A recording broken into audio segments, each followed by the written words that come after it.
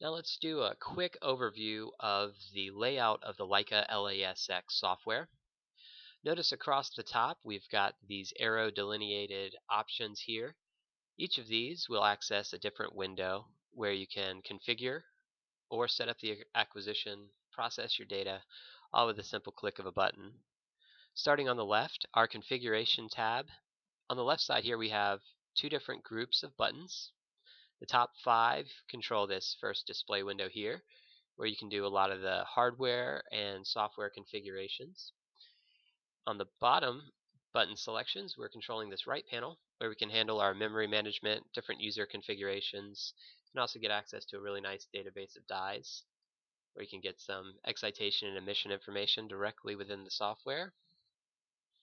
If we continue going to the Acquire tab, this is where you'll spend most of your time on an imaging machine. This is actually where a lot of the experimentation parameters are set up and applied. You can even do some quick annotations and data review right here in our Acquire tab. If this isn't enough, then deeper, we can move into our Process tab, where we have a healthy list of options for your processes. Some of these will be license protected, so you'll need to contact your friendly neighborhood Leica representative if you see one you'd like, but it isn't available to you. We can also get quick previews of the processes we're going to utilize right here in this dialog, which is a nice way to save yourself some time to assure that what you're doing is what you intend to do. Moving on, we have a Quantify tab where we can do either intensity or co-localization, statistical renderings, which is a wonderful way as well to find out exactly what's going on with your research.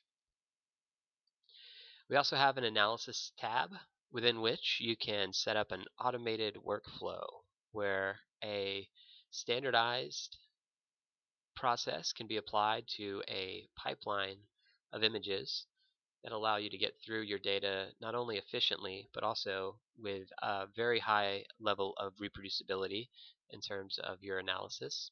You can even pull measurements directly within this Analysis tab as well.